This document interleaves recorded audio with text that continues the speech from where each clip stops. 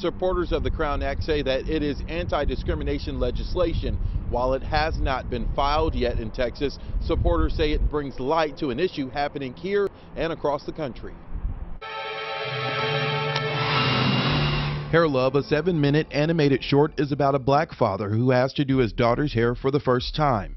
Producer and former NFL receiver Matthew A. Cherry says he created the film to bring more representation to animated projects. And on Hollywood's biggest night, there was a chance to highlight a Texas teen suspended from school because his hair violated the dress code. I would probably say somewhat appalling, but it saddens me that a young black male that is approaching graduation, that he is not just being celebrated. Garland State Representative Retta Andrews Bowers is talking about Houston area teen DeAndre Arnold. Arnold says his ability to graduate was threatened if he didn't cut his dreadlocks. Check out my man tomorrow on the carpet, the Oscar carpet, right here. The incident quickly gained national attention. NBA All-Star Dwayne Wade and his wife Gabrielle Union flew Arnold and his mother to L.A. to walk the red carpet with the Hair Love crew. After the film won the Oscar for Best Animated Short, Cherry called for states to pass the Crown Act. Crown stands for Creating a Respectful and Open World for Natural Hair. It's a bill members of the Texas House Democratic Caucus are working on.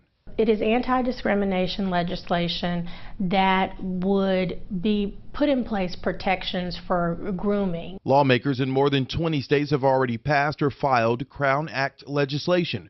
Representative Bauer says here in Texas, the process is still in the education and awareness phase. It would put in protections in the workplace and in our local public schools. Bauer says her office has been contacted by multiple people citing similar natural hair-related issues in school or in the workplace here in North Texas.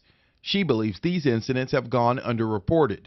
Bowers believes a movement for change is already underway. I would hope that it would have bipartisan support, especially because it's an anti-discrimination bill, and I think I would hope that my colleagues on either side of the aisle would be in support of something, legislation like that. Now, the school district for the school that the teen went to says that this is not a racial issue or even a dreadlocks issue. They say that the rule is about the length of a male student's hair.